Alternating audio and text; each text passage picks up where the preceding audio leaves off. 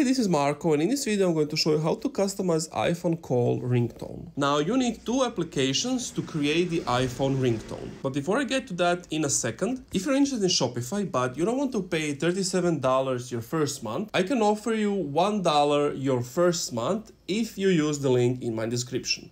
So you don't have to pay $37, you would only pay $1. So the apps are Ringtone Maker and GarageBand.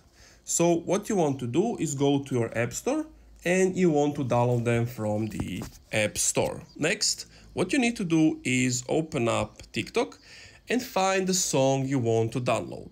So if you click on the arrow at the bottom right, you're going to see a save video. So you want to tap on save video. And once the video is saved, we can proceed with the next steps. But some videos won't have this option to save a video.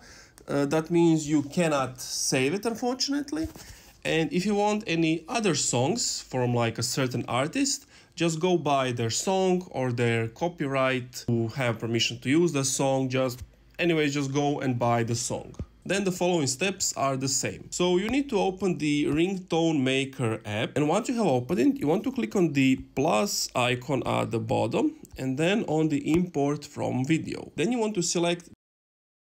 Then basically you just wanted to select that video or MP3 file format, both works, and then click on it and then click on this make icon. So you click on make, and it's important that you have downloaded GarageBand before this step. Then you want to click on more, scroll down until you see GarageBand and click on it. Now that it's open, you want to click on the song you just imported here. It's going to be the first one on the left side. Now here you can play around with it. Look, you can make it shorter from the end, from the start, you can cut in the middle, like you can do whatever you want. And once you are done, you want to click on the top left on this arrow and then tap on my songs. Now that that's done, on the top right, click select and then click on that thing you just saved.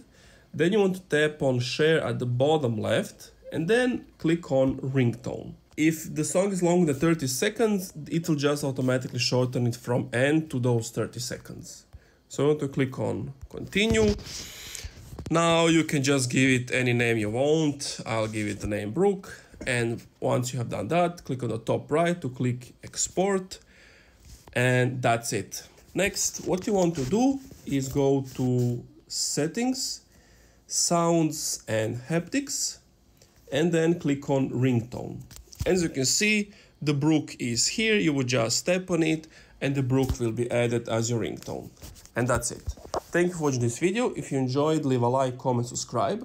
If you're still having some issues, let me know what is the problem in the comments down below. And also, if you want Shopify, you don't have to pay $37 your first month. You can pay $1. So if you want that, click the link in the description.